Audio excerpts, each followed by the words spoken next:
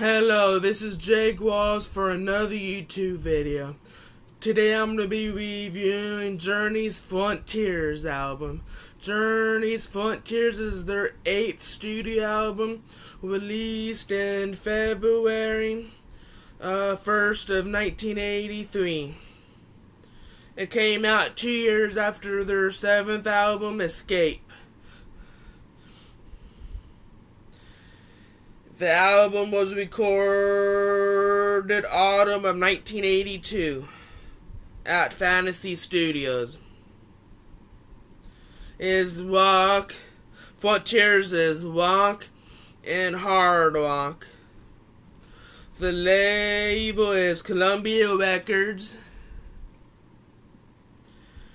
It is produced by the same producers, which is Mike Stone and Kevin Eisen.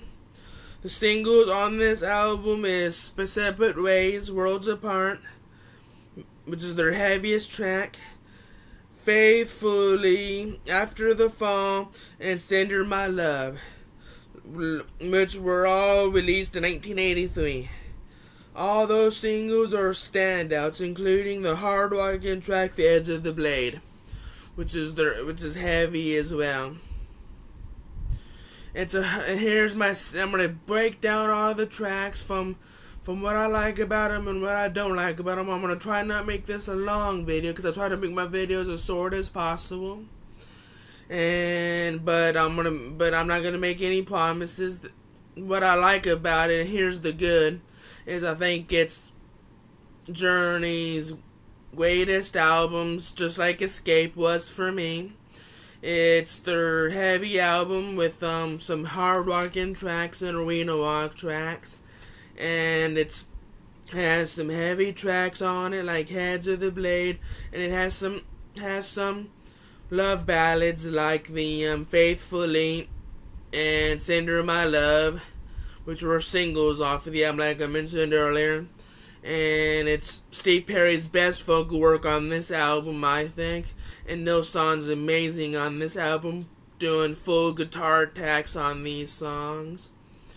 And it's a guitar-driven album, I think, and keyboard-driven album, I think, with Jonathan Cain on keyboards. And it's a fantastic album, I think. It's pretty catchy. It's hard rocking, like I said earlier.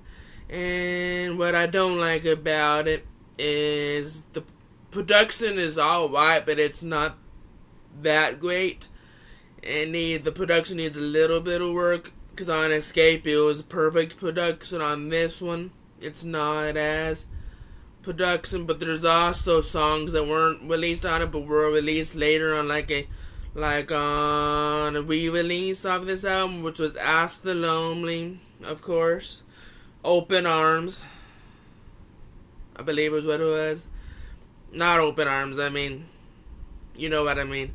I think it was Ask the Lonely and something else. I forget the name of it, but it's a great album from start to finish, but I don't have a lot of negatives to say, so it's a fantastic album, I think. It's, Steve Smith is amazing on this album, doing amazing drum work on this album, especially on Edge of the Blade. It's a fantastic album, so I would like to know what you think of Journey's Frontiers. I'm gonna try and get to all the albums before Freedom, which is being released next week. So I'm gonna try and get it done soon. I'm not gonna make any promises. So then I'm gonna be reviewing Freedom, once I get it in the mail. So, I think this album is fantastic. You know what it is.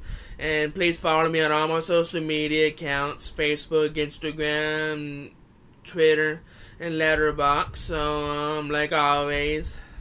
And then this is Jake Walls of Nerdy Autism. So please stay nerdy. Peace. Bye, everybody.